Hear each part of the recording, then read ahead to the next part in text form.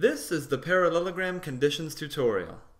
In order for you to determine whether or not a quadrilateral is a parallelogram, certain conditions must be met. We're going to discuss those conditions. The first of which is that a quadrilateral is a parallelogram if both pairs of opposite angles are congruent.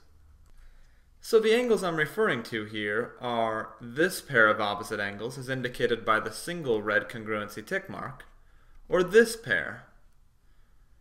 So both pairs would have to be congruent in order for a quadrilateral to be a parallelogram.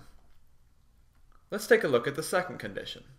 A quadrilateral is a parallelogram if any one angle of the quadrilateral is supplementary to both of its two adjacent angles. So let's begin with the red angle that I've indicated right here. If that angle right there is supplementary to either the red angle 1 here or the red angle 2 here, then this quadrilateral is a parallelogram.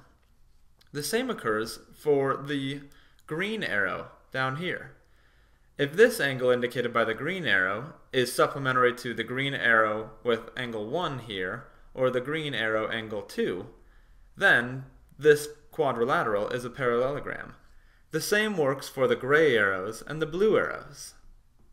Now let's take a look at a third possible way to establish that a quadrilateral is a parallelogram.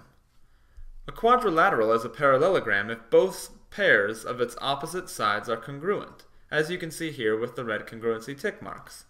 If both pairs of sides, the opposite sides, are congruent to each other, then this quadrilateral is a parallelogram.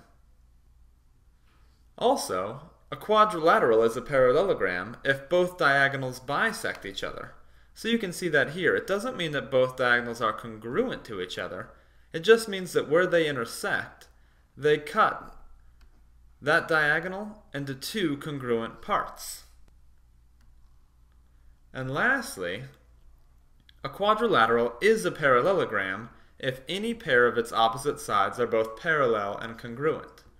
So here we've indicated that the top and bottom are both parallel and congruent. However, if the left and right sides of this quadrilateral were both parallel and congruent, then this quadrilateral would be a parallelogram. So, now that you've seen those 5 conditions, why don't we practice a little bit? I'm going to indicate some aspects of this quadrilateral here, and you tell me if they're a parallelogram or not. What if I told you that this angle right here was 80 degrees, and that these two angles were congruent to each other, and this angle was 100 degrees? Would this quadrilateral be a parallelogram? Well, yes, it would, because if you recall, if any one angle of the parallelogram is supplementary to the two adjacent angles, then it's going to be a parallelogram. Now, what if I showed you two diagonals? Like so, and I told you that this diagonal was cut into two congruent parts. Would this quadrilateral be a parallelogram?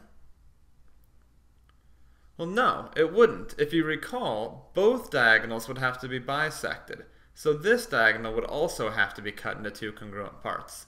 And we weren't told that, so this quadrilateral would not have been a parallelogram.